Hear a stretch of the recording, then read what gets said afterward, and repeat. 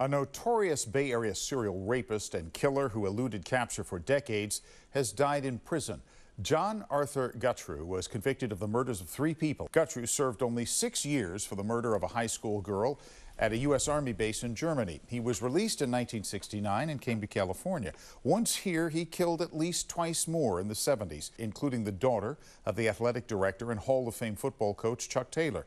For more than 40 years, he escaped justice until police, using DNA evidence, linked him to the murders at Stanford.